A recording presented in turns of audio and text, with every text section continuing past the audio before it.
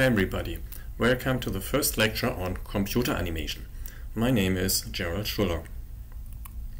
So first, some general notes. So usually we have the format of 2 semester hours lecture and then 2 semester hours seminar, altogether 5 credit points. So the lectures this semester will be online and the seminar partially online and partially in presence. Yeah, the regular slot for the lectures is 3 to 4:30, and I plan to upload the videos just before the lecture so that you can watch them during the lecture time slot, and then at the end of the lecture time slot I plan for each lecture a question and answer session live in online, which I announce on Moodle. So that also means you all need to register in Moodle so that we can communicate. Yeah, so the seminars will be at different time slots now. So again, look at Moodle where the time slots are advised by our seminar leader, which is Oleg Golokolenko. Right, so we have English and German translations of the slides. So here for the videos I use the English versions, but you can also find the German versions on Moodle online. So in general, here you could, for instance, use online translators, but they have varying quality. Yeah, so in the seminars you will obtain homework assignments, right? And the homework assignments are checked and scored in the following seminar. So maybe I should sort all this is assigned, right? Oops. Yeah, and from the homework, 30% of the points from the homework are included in the final grade, and 70% comes from the final exam at the end of the semester. There are also small tasks in the Moodle 2 systems. So usually after each lecture there will be some Moodle quizzes which are counting 25% of the homework points. So again, register in the system. So altogether we have 5 credit points, and per credit point you can count 2 to 3 hours of work per week. So together you can expect about 10 to 15 hours per week. So that's maybe 1.5 working days a week.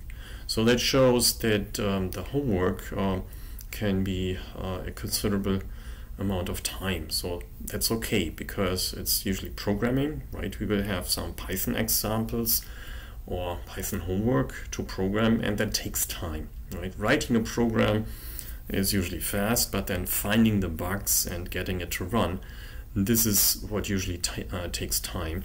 And this is also a skill that you need to develop, and you develop skills only by practice. So you need to find out how to find the bugs in your programs and then fix those bugs. So that's actually the skill that you need to learn in those homeworks. Yeah, and yeah, as I just mentioned, we will have homework assignments in Python and in the library OpenGL. So that's a fairly common open graphics library, originally from C, but also ported to Python. So that's quite well-known library that is used for computer graphics. Yeah, and to make sure the software runs correctly and then there are no installation problems, everybody should use Linux as operating system. So we recommend Ubuntu, and we also use Ubuntu ourselves. And this can easily be installed as a dual boot system next to Windows, for instance. And here's some old link. I'm not sure if it's still working, but you can simply take a look at the Ubuntu website here, ubuntu.com, where you get some explanations, and there are also more tutorials how to do it if you just Google for it. Right, so usually you would download the ISO file from the Ubuntu website, burn it onto a USB stick, and then start your laptop or computer from this USB stick. So usually that means you insert it, you restart your computer, and during startup you push the buttons F2 or F12 or escape depending on your computer, and then you get into a startup screen where you can select to start from the USB stick. And once you start from the USB stick, it will directly boot into Ubuntu, and then you can select install, and then it automatically installs as dual boot. So that's actually quite easy and straightforward. You just need to be sure that to make sure that your hard drive has at least about 8 gigabytes of memory available. Yeah. And also you need to know how to use the terminal shell. Right? All my examples in the lecture will be for the terminal shell, and you also need to know how to operate the terminal shell, because that's actually the easiest way to get everything to run. Right? And that means you need to have some knowledge about the command line for Linux, which actually is the same as the command line for Mac OS, because it's building on the same Unix-like operating system. Yeah, and this is actually also part of the goal of the course. You need to know how to operate modern computer software, which means Linux as operating system and Python. Right, so these are the basic engineering tools that you need to know. Further, as part of computer animation, we want to be able to build something like an object coder, right, a graphical object. So that means first recognizing an object by a camera, like a webcam. For instance, you recognize a head, people's head, and then you create a corresponding model in OpenGL, maybe a sphere, which is shaped like a head, and then you want to display it. Right. So for that you need to have prerequisites in mathematics. Very important is matrix calculation. Right. Matrices like these here, right? Two-dimensional objects, or polynomials, right? Polynomials like a times x plus b times x squared, and so on. Then we need numerical optimization, right? This is often not taught much in mathematics lectures, more like in the advanced sections of mathematics lectures, but it's actually one of the basic toolkits of engineering. So numerical optimization is very important. Then of course we need computer science, computer graphics, signals and system theory, particularly when it comes to aliasing and the rendering part of patterns.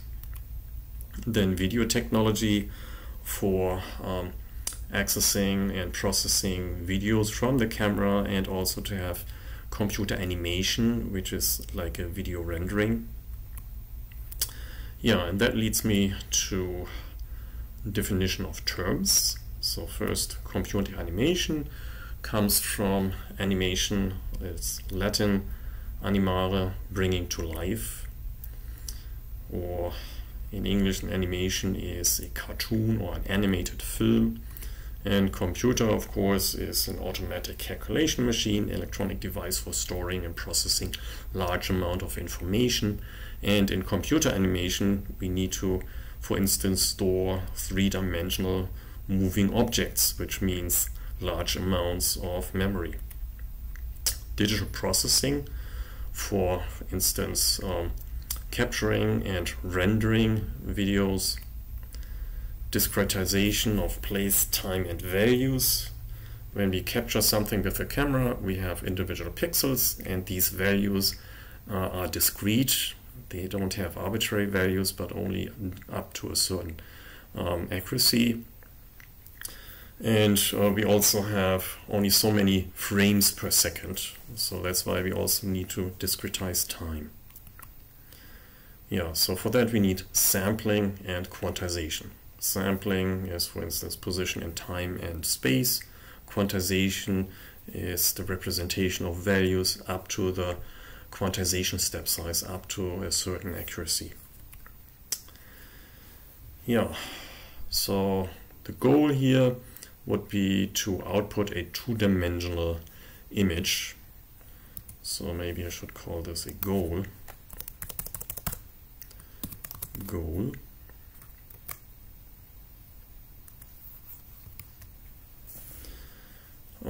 Yeah, sometimes it's a stereo image pair, like when you have virtual reality with glasses, where you have one display for each eye. That's called 2.5D. And sometimes we even have a hologram, which is almost really like 3D because you can move your head around the object. Starting point here is, for instance, a 3D model of a scene.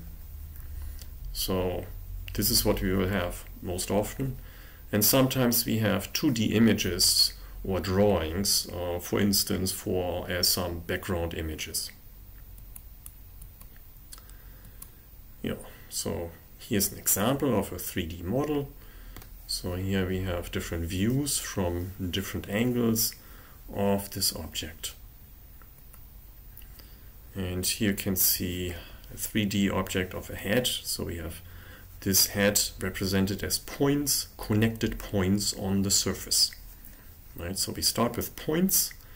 These are then connected with those lines, and that gives us the surface of a 3D object. Here's a 2D example. So a drawing, a cartoon drawing, similar here, two-dimensional. The application is, for instance, entertainment, as we just saw, film, television, or computer games. Also, data visualization is becoming more and more important. A graphical representation of large amounts of data or of complex processes. There we might have volume data, like from computer tomography or flow fields, or from simulations, from flight simulators, vehicle simulators, and so on. So here's an example of a flight simulator. Here we can see this is the flight simulator, and inside we have a cockpit, more or less a real cockpit, but then here the scenery that you can see here is generated by computer graphics. And depending on the flight situation, this is also then tilted to give it a more realistic feel. Here is an example of tomography visualization, and you can see we have data from tomography, which we can then display in different ways and also generate 3D objects of it, which are then more easily to explore because we can look at it from different angles. Yeah, here's some literature. Most important here is this book by Rick Parent, Computer Animation, Algorithms and Techniques. And here are some further books, 3D Computer Graphics, then Advanced Animation and Rendering Techniques, Theory and Practice, then Computer Graphics, Principle and Practice, and then finally Graphic Data Processing 1. Yeah, so then let's start with a short introduction to Python and OpenGL. So I assume that most of you have some experience in Python, but if not, you can use this learning by doing to get into Python. And OpenGL might be new to most of you. So OpenGL is now the most important tool that we have for computer graphics. So Python is a powerful object-oriented programming language. At the same time, it does not need to be compiled, but can be interpreted at runtime. It also has a handy command line interface, which makes it easy to try out a few lines of code. So this would be done in the terminal shell, right? In addition, there's an enormous variety of program packages or modules or libraries for it, and all in open source. So that's very practical, everybody can use it, and for students it's for free.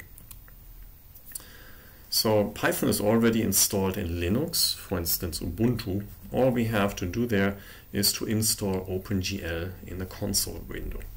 So what we have to be a little bit careful now is that Python traditionally had two versions, number 2 and number 3, but the support for Python number 2 stopped early this year, so we should all be using Python 3. And depending on the version of Linux, by default you might have installed Python 2. So then you need to install Python 3. But if you freshly install Ubuntu, the newest version, it should already come with Python 3. Right, so when to install a new module or library like OpenGL, in Linux, it's very easy. You just need to open a terminal shell or console window. So terminal shell and console name the same thing, right? So in Ubuntu, you would, for instance, use the shortcut Alt-Control-T, and then it opens a terminal window. You can also find a terminal window in the program menu. So easy enough. So you open a terminal shell or console window, and then inside this window you type sudo, which is superuser-do apt, and in the meantime you also don't need the get, it's just sufficient to type apt, right? And then here you name the packet or the module that you want to install, and here you would say Python -OpenGL. Right, and that installs already the desired package. So maybe I can do it here to show you. So here I have my window, my terminal window, and I would just now type this command. Right, so sudo apt install Python OpenGL. Let's see if that works. First I need to enter my password, my superuser password. Yes, and you can see here, so it's already installed. So not 0 upgraded, 0 newly installed, 0 to remove, which means it's already installed, right? Which of course it is.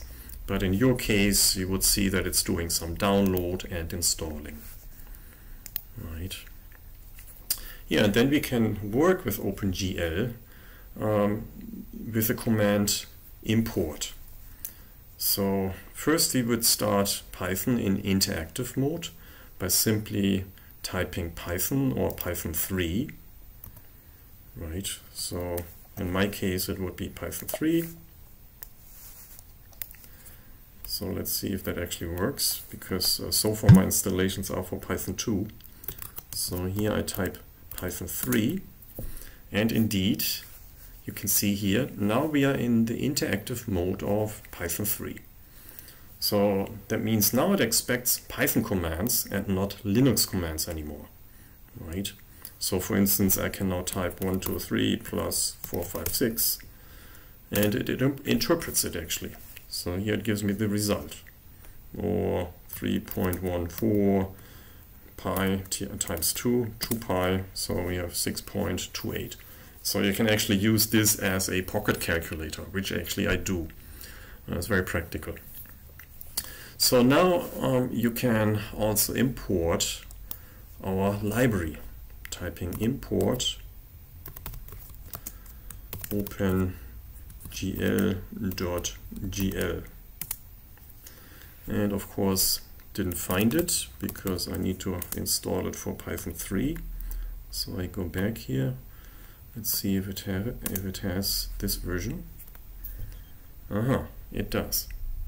So you can see this is how I did it, right? So instead of just Python, I used Python 3 minus OpenGL, and then it installed the version for Python 3. So let me now restart Python 3. So this was on the Linux command shell, and now I'm going back into the Python command line. So now I'm back into Python and using the up arrow to get the previous command, import OpenGL.gl, and now it was successful. Another library, sub-library or sub-module is OpenGL.glut. Also worked. Great. So now we can start working with OpenGL. We imported now these module or libraries. So that's good. Okay.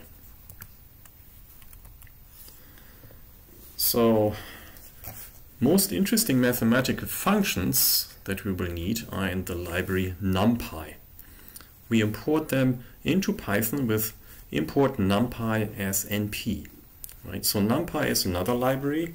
It should be installed by default in Linux, so we don't need to do this installation. And this is how you import a library with a short name. So here NumPy is the original long name, but if you want to use functions in NumPy repeatedly, you often prefer a shorter name, and that's why we write SNP. So that means after this we can address all the functions in this library with prepending np. So np.sign, for instance. Yeah, so that means we can now reference the library as np in abbreviated form. Yeah, so this library referencing has the advantage that we can distinguish functions with the same name from different libraries. So for instance, sign is also present in SciPy, but has slightly different functionality. Right, so this way we can distinguish np.sign from SciPy.sign. Right, so it's actually good programming practice to have the names of the library in front of the functions from which they came. If we want to have all functions in NumPy without referencing, if there are no duplicates from other libraries, we can also take from NumPy import star, which means everything. But this is what I would not do. I actually discourage from using this because it leads to confusion and bugs, which are then difficult to find. Right? So it takes, for instance, the wrong function, and then you are puzzled why it does not behave the way it should. Yeah, so interesting command is also, for instance, the help function in Python. So you can just type help, and the argument is the function name from which you want to have the help. Right? For instance, help sign. So in our case, it should actually be the way I recommended, np.sign. Right. So yeah, maybe I can show it. So going back to my window, here I can say import or write import numpy as np, and then we get, for instance, the sign function np.sign of 3.14. So what is sign of 3.14? You have to know that the sine and the cosine, all the trigonometric functions, use angles in radians, and that means that 180 degrees is represented as pi, or 3.1415, and so on, and 360 degrees is represented as 2 pi. So here you would not enter the angle in degrees, but the angle in radians.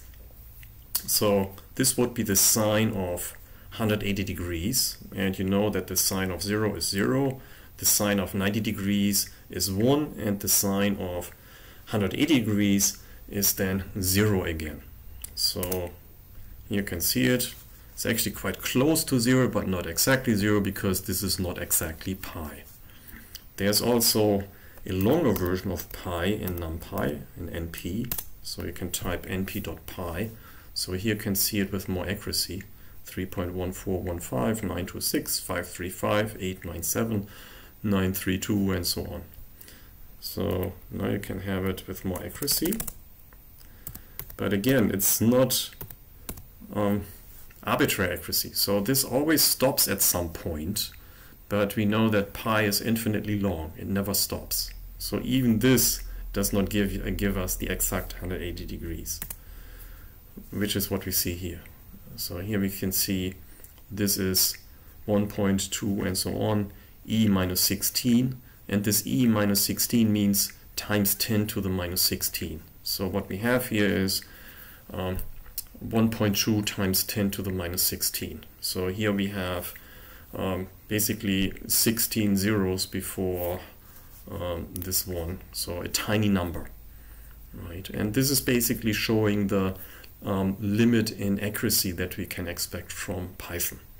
Python's accuracy is about 10 to the minus 16, right? So basically 16 digits accuracy that we can expect. Yeah, and then we can also use help, np.sign. And here you get the help function for sign, and actually the help function not just for sign, but for all functions of this type, right? So it's a class, and it's a built-in object, and it operates element-wise on whole arrays. So you actually can have an array as argument, and then it computes the sign of each of the elements of the array. Yeah. You can also type np-info to get more information or different information, np.info. So this info is again a function in the NumPy module. So np-info.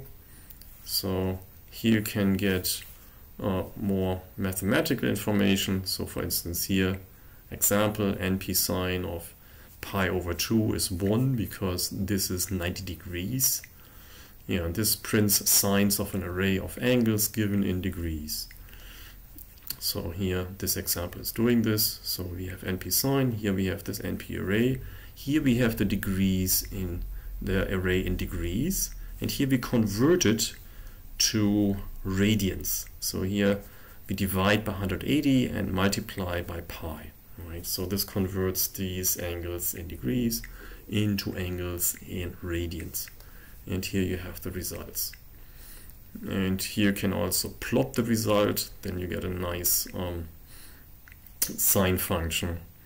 Yeah, you can actually copy this, copy and paste to try it out yourself. Paste, here you go.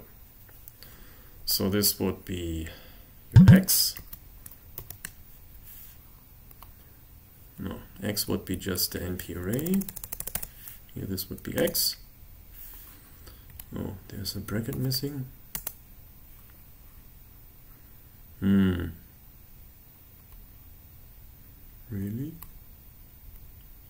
np array. That's strange. That should work, right? np array.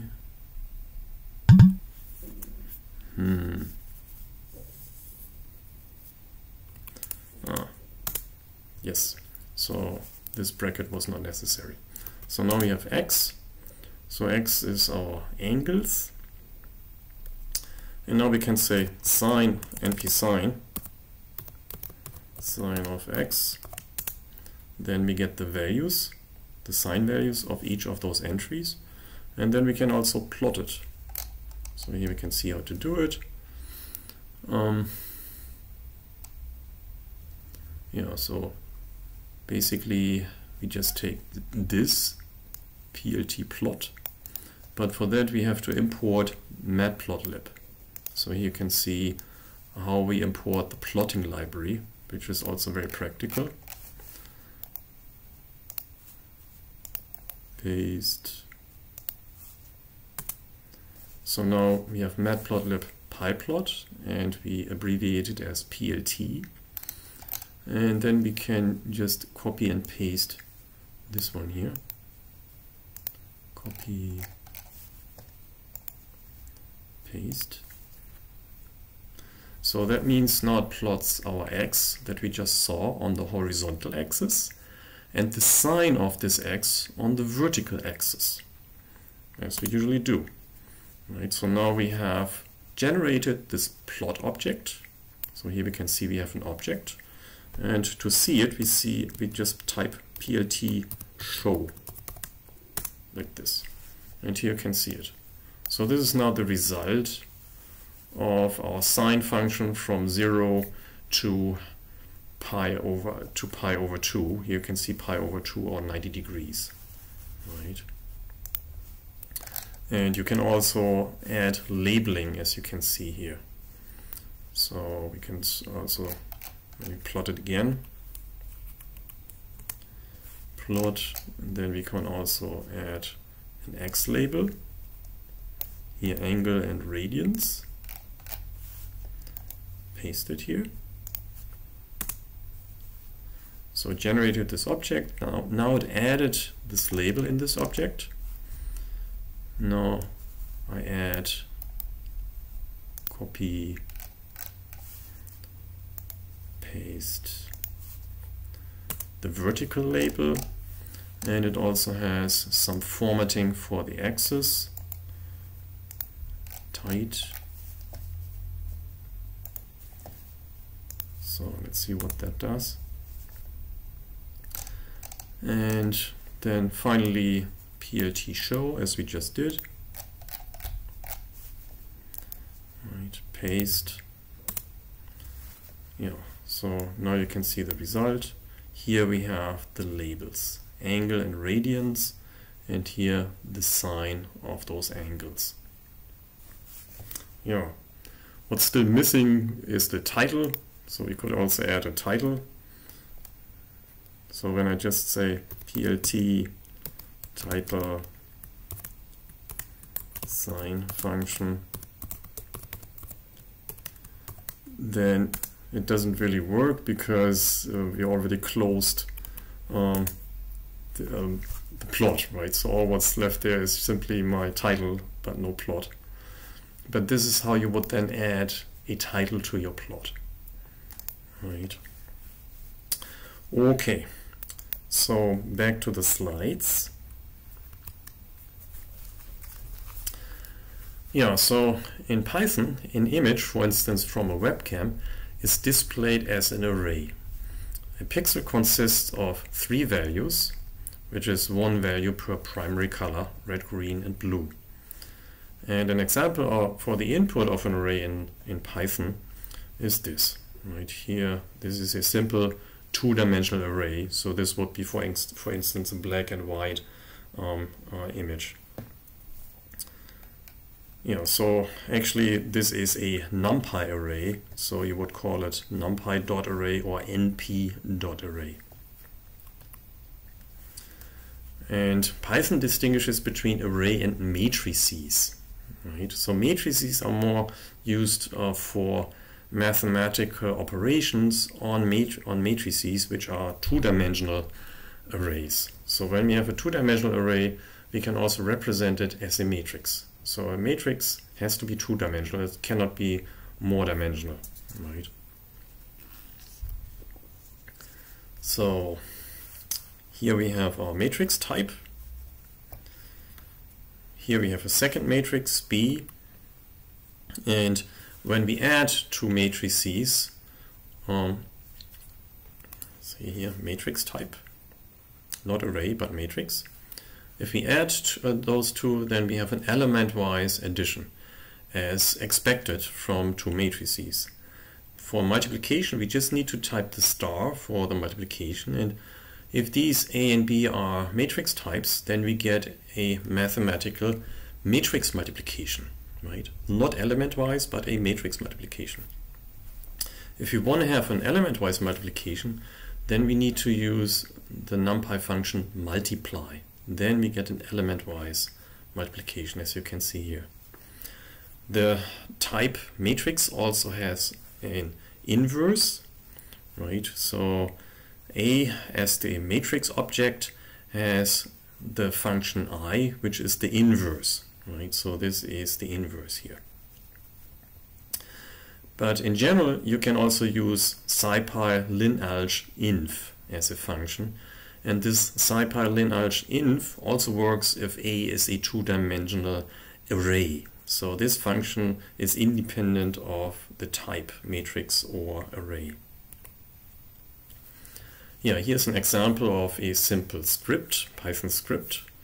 Here we have the function y equals 2a times plus 3 times b. That shall be programmed as a script, and for that we create a file with the extension .py, for instance testscript.py, and we need a text editor for this, right? So it's not like Microsoft Word or something, because they store much more than the characters that you type, but an editor only stores the characters that you type. And this is what any programming language actually expects from a program. So I usually use gedit. That's standard in Ubuntu and can also be installed in other Linux operating systems, like on the Raspberry Pi, for instance, on Raspbian, for instance.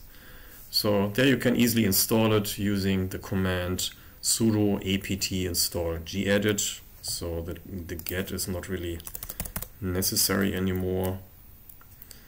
So going back here, and we can then type the following content.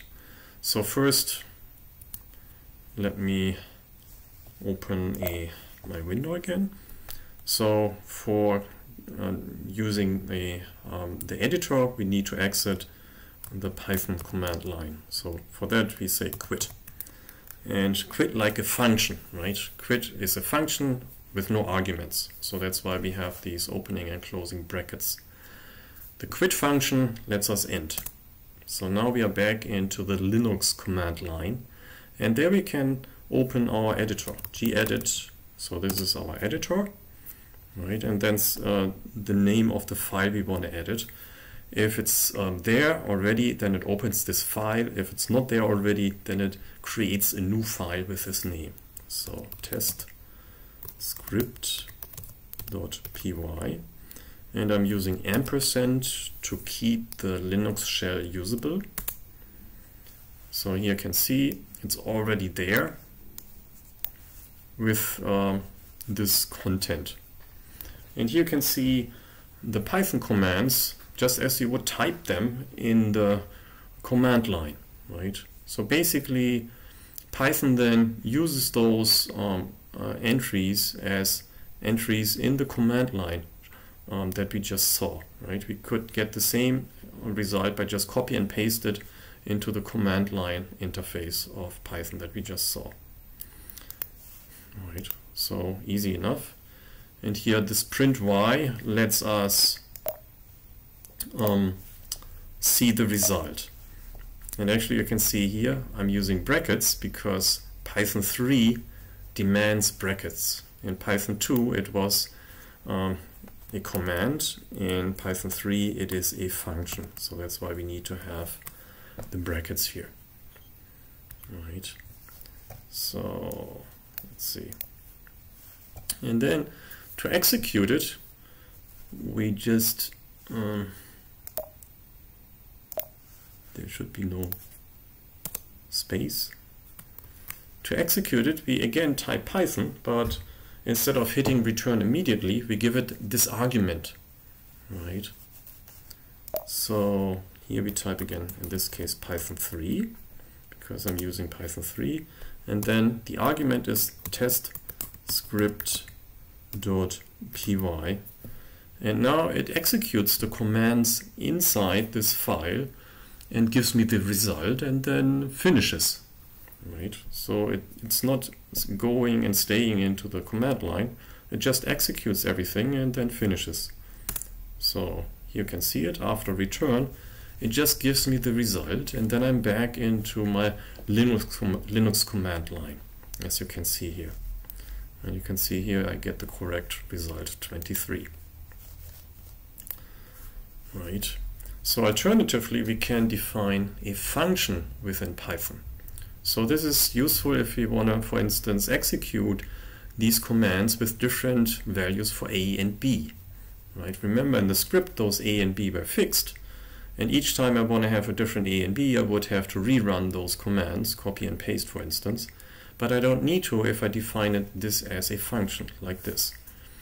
So then you would begin your file with this definition, def, and then space, and then the name of the function, and then brackets for the arguments that you plan to have, here A, B, and then the header is finished with this colon. And then in the lines below, you type a help text, which you will see when you use the help function on my function. And this command is denoted by those three quotation marks in the beginning and here in the end. And this is how you would do a multi-line comment. Right? You would use those three quotation marks in the end and in the beginning and the end, and then you can use as many lines as you like. There's also a one-line comment mark, which is this double cross or number sign. Yeah, so this is then the content. Here the arguments you can then use inside the body of the function. Here's our formula, and then it returns the result. Also note that there is an indentation here, which is maybe not so easy to see here in the slide. Maybe you can add another space here to make it more easily visible. So here this indentation has the function of brackets, right? So in other programming languages like C, you would have curly brackets around it. In Python, this function is taken by this indentation, which has the advantage that it makes it more easy human readable. Right? It's much easier to see this indentation than searching for brackets. Right. Yeah, so let's take a look. So let me close this editor here. Yeah, I close it. And then I can open the editor, gedit, for the test function, test function.py.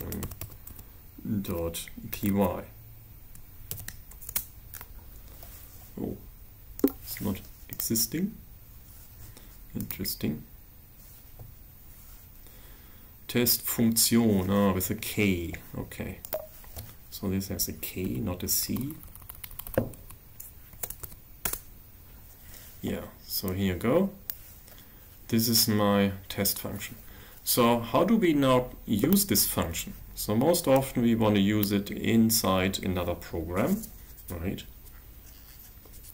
Or for instance, in our Python command line. So we could start Python 3 again.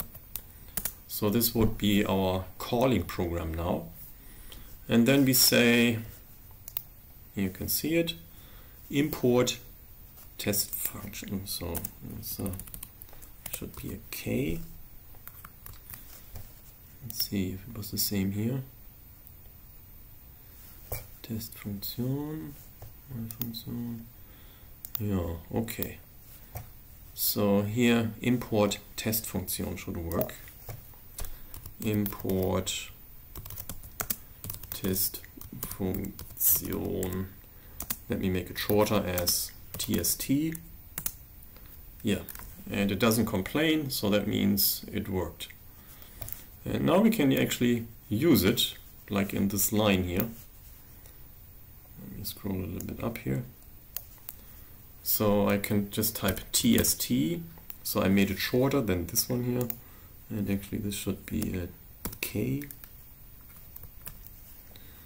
Right. Test function. So tst dot my function, and now I'm using the arguments 7, 8. And I'm now getting an error. No attribute my function. Interesting. So now we can check out debugging. So let me start another gedit. So now I can simply add another terminal window with Control-Shift-N. Then I get another terminal shell window in the same directory, and I can say gedit test function.py, and with tab I can do the auto completion to be faster. So here I can see it. Meine Funktion. Interesting. So it actually has meine Funktion. It's called my function. So let me change it here.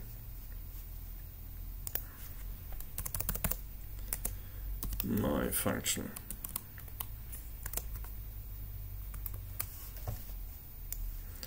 So this should now be the right name. So this is also how you would debugging it.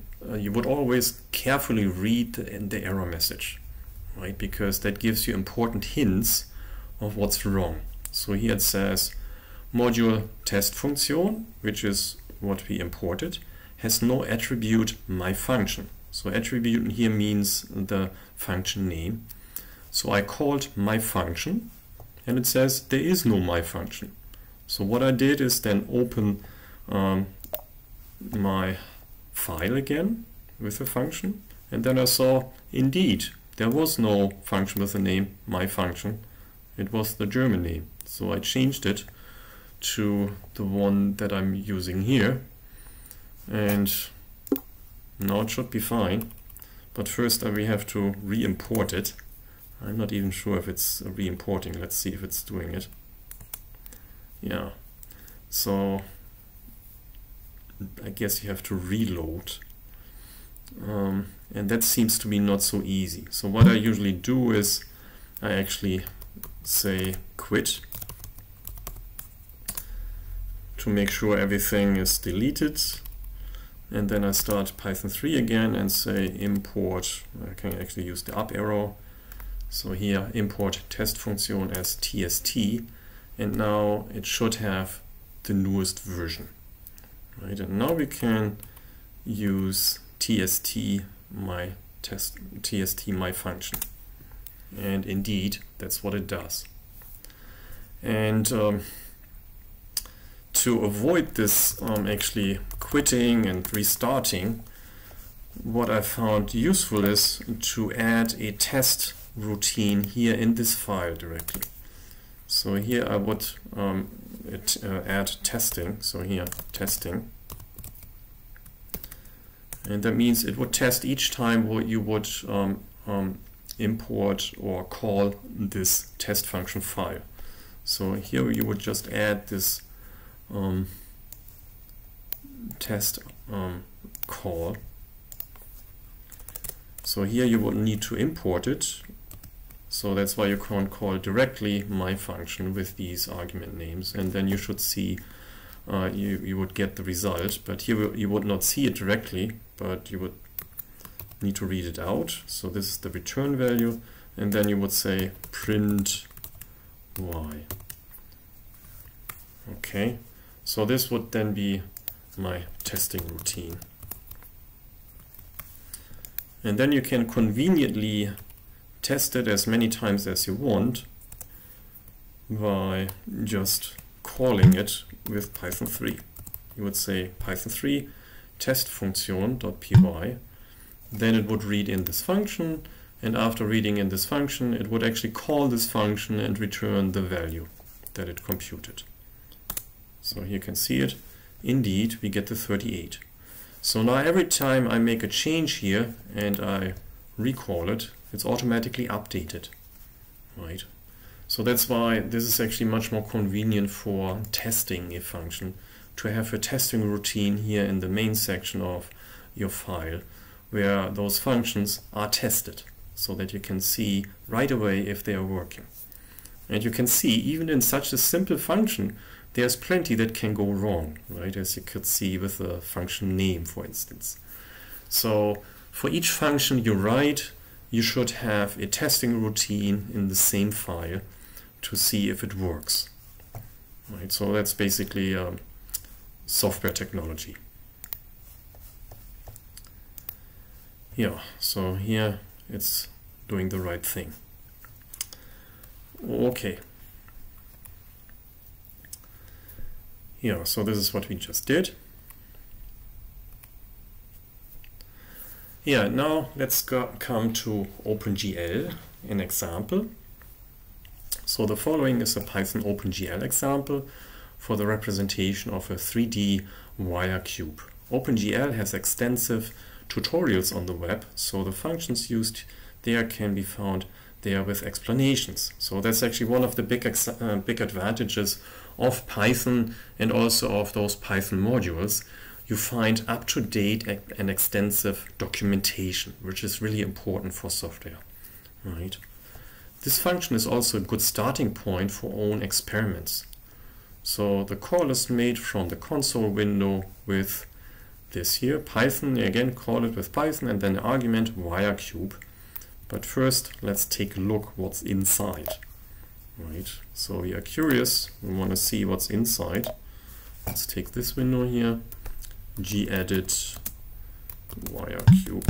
It's not there, so I need to go to Python examples, I guess.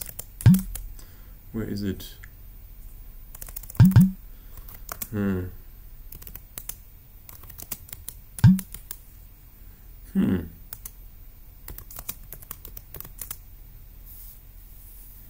Interesting. Where is my wire cube?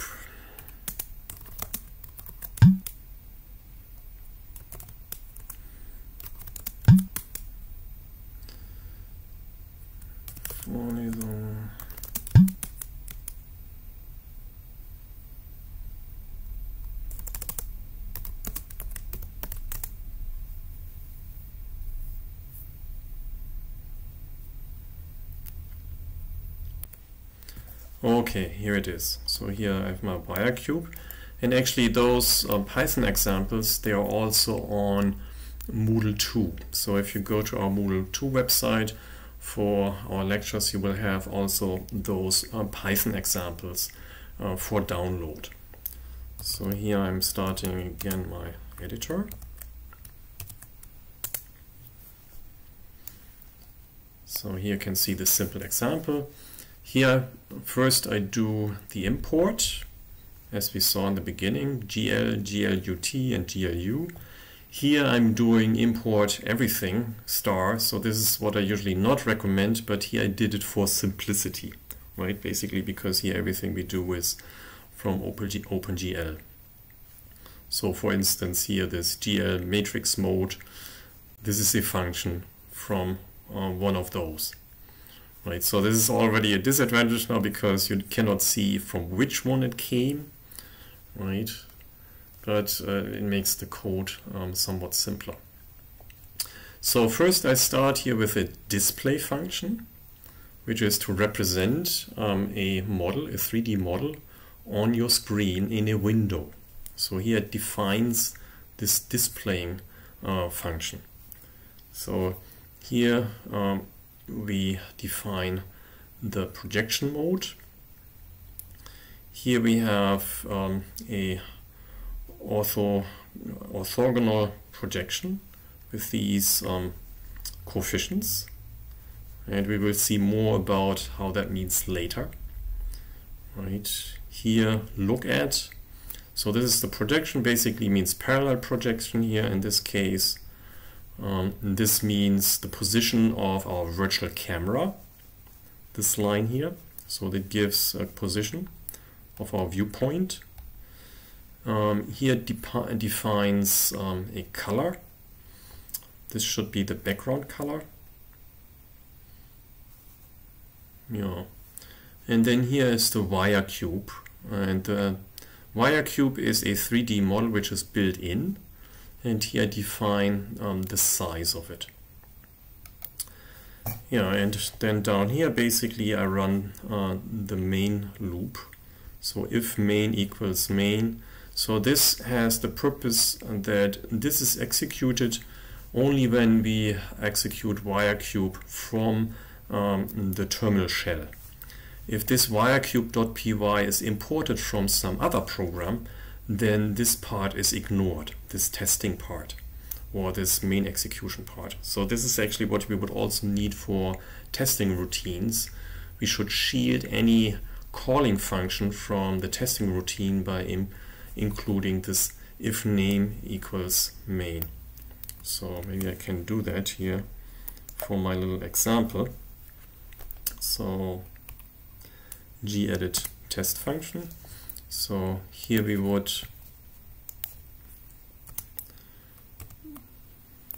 add this and indent this accordingly, because then it's only executed when we call this test function from the terminal shell, but not if we import it somewhere else.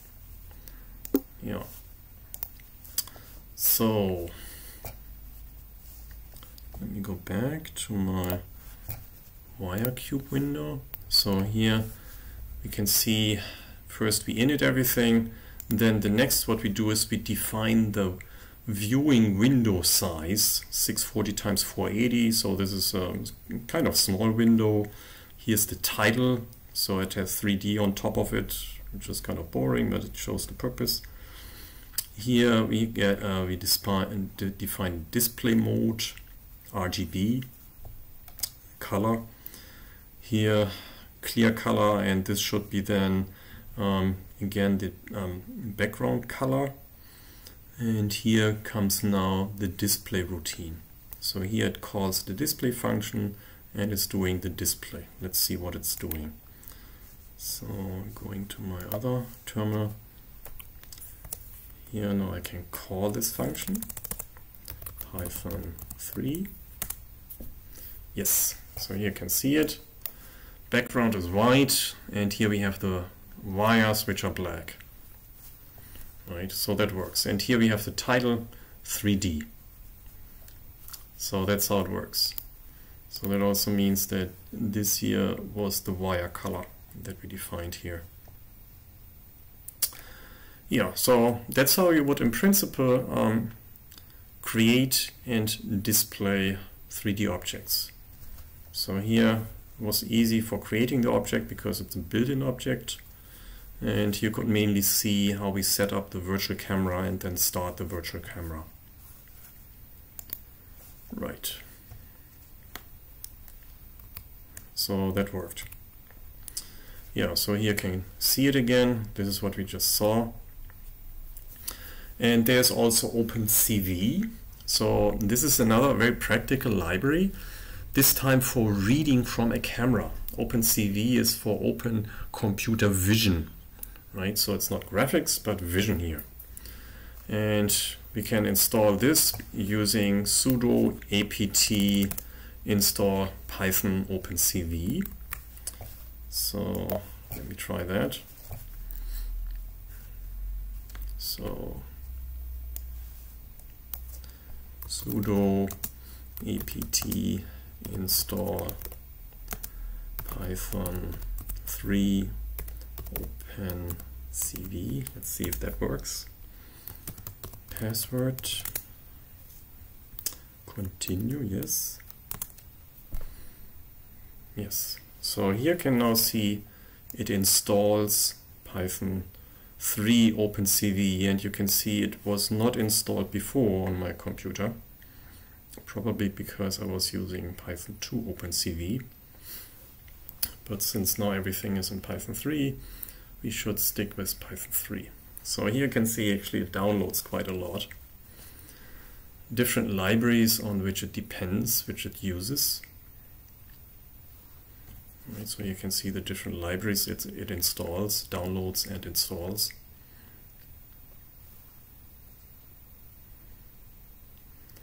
Yeah, so downloaded, and now it installs. You can see it's unpacking the different libraries and installing them.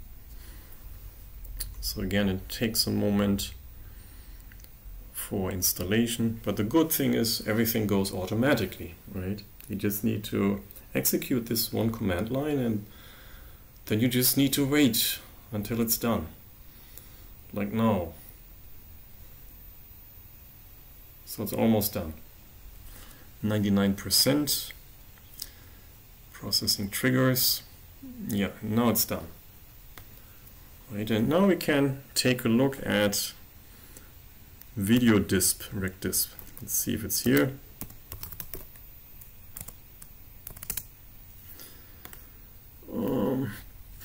Not really.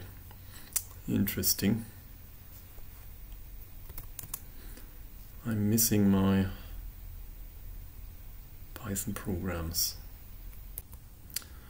Okay, I found them here.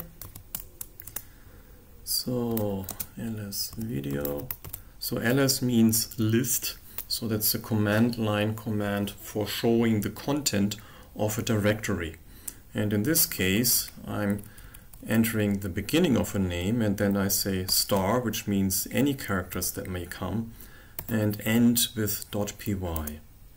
So here you can see all the files that fit to this description. Beginning video, then anything, and then end .py. So here video rec disp, so we can see is here. So gedit, that means now we can open it. Gedit video rec, so I can use tab for auto completion, disp.py. So now we can see the content, and you can see how to use OpenCV. So here you can see it imports the library CV2. So OpenCV has a few submodules or sublibraries, and here I'm using the CV2 submodule, and this contains the function or the object video capture. Right, video capture, and the 0 means the first video camera it can find in the system, and cap is then the pointer to this camera capture. And then here I'm having this infinite loop, and here I'm using from this pointer or this object, this is again another object which has the function read. Right, and cap.read simply reads out one frame, one complete frame from the video camera, and returns it into the array frame. And if it's a color camera, then this frame array will be three-dimensional, because the third dimension consists of those three primary colors. And red is just a binary value which tells if the access was successful or not. So this should be true if we have a successful capture. So camera is present. If there is, for instance, no camera present, then red would be false. Yeah, and then we would use cv2.imshow to display the content of this frame in a window on the desktop. And this window has the name frame. And we do this in an infinite loop until we hit the key Q, as you can see here. So wait key waits for key input. And here is a mask, a binary mask of 8 ones. And if after masking this corresponds to the ASCII code of lowercase q, then it breaks this infinite loop and releases all windows and the camera. And you can also see it does this as fast as it can. Basically here, this means it waits 1 millisecond. So this is tiny. So in theory, you should get 1,000 frames per second in this way, right? But of course, your camera is not able to deliver 1,000 frames per second.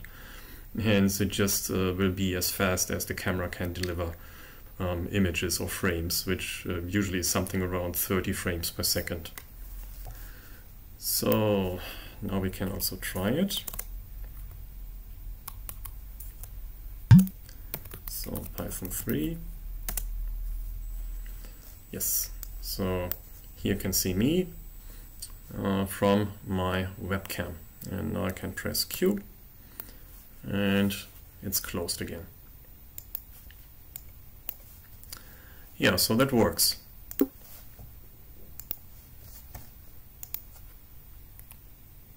Yeah, so here you can see the code again. Yeah, and that should be it for this part of the lecture. Thanks for your attention, and then see you next time.